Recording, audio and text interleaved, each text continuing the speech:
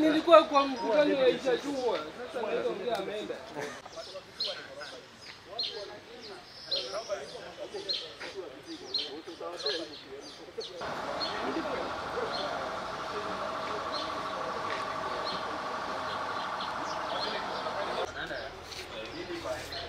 Kitu kama hicho. Tokeni hapo ni kama mnazuia jamaa na niko sawa. Anaenda kwa Mungu.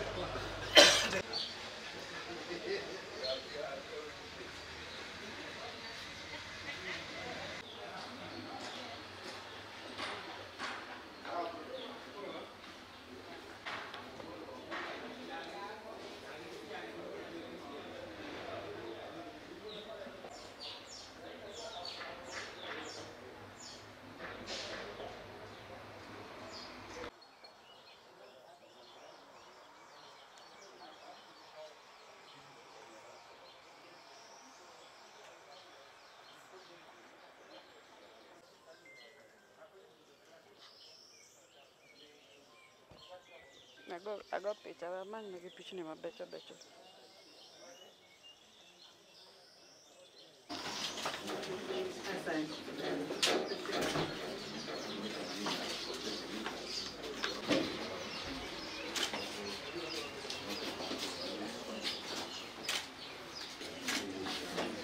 Commissioner.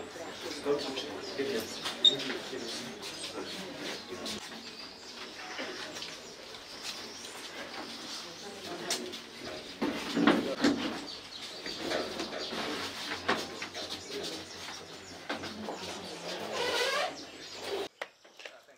For various survivors. Children.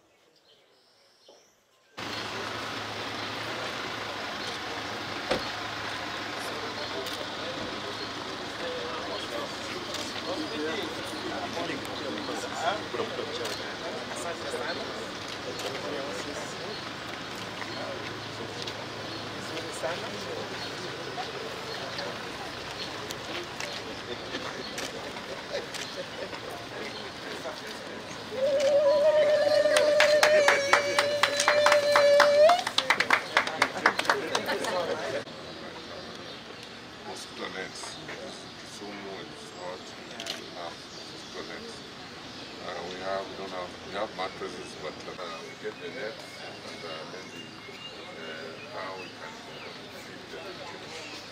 That can help us so much. Every member who is suggesting to put up protection in our center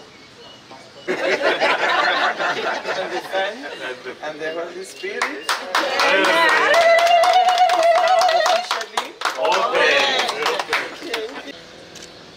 Actually, this is the child protection unit. For the year 2023 up to now, we have had 27 cases. For the shelter, for the survivors or the victims,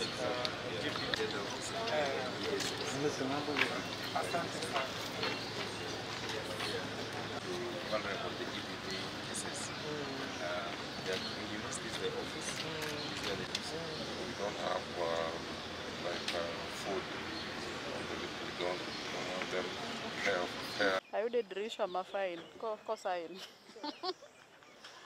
Nimepata kwa hapo kwa window picha kali ya kisign.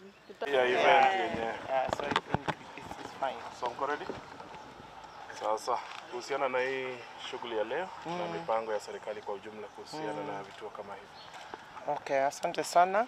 Nimefika hapa hivi leo kuangalia project ambazo ni muhimu kwa jamii na pia vile vile serikali inavyosaidia jamii kuona ya kwamba visa kama hivi vimeisha katika jamii yetu.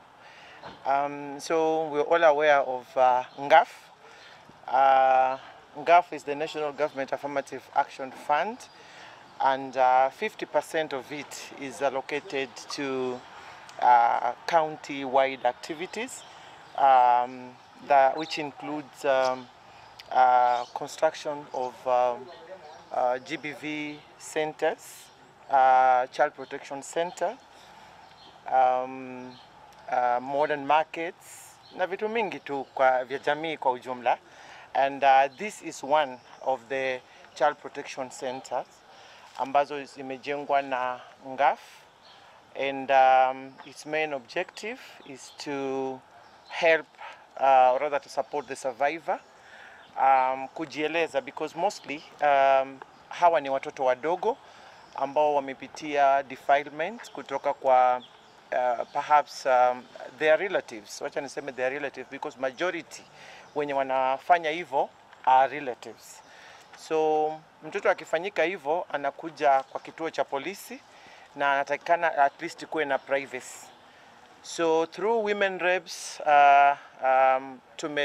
tunapeana hiyo pesa ya NGAF, na activities ambazo wanatakikana kufanya moja ni kama hii. So nataka nimshukuru sana women rep wa Kisumu County kwa kulifikiria hilo na kuweka hii project hapa.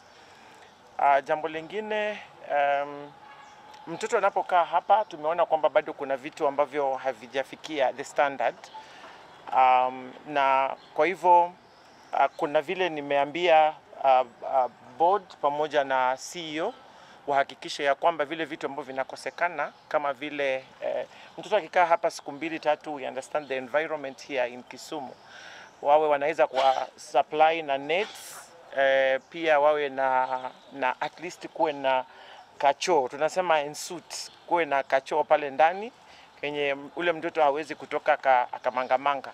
Wakati akiwa hapa inaangaliwa hali yake vile ilivyo, anaweza kukaa hapa for 2-3 days or for a week kulingana na vile mambo yalivyo, kwa sababu labda amedefailiwa na mzazi wake, ama ameripiwa na mzazi, ama stepfathers, ama a brother or an uncle.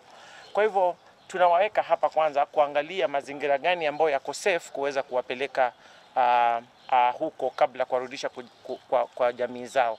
Kwa hivyo hilo ndio jambo ambalo nimekuja kufanya hivi leo, na nikitoka hapa tunaenda kuona nyingine pale Ahero police station, and then tuende Muhoroni ambao kuna stalls more than 72 modern stalls za kusaidia wamama kufanya biashara yao in a conducive environment.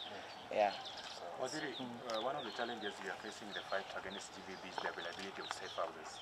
I don't know whether there are plans within the ministry to appropriate funds towards that initiative. As I have said, NGAF is one of the remedies that the government is offering, and our development partners as well.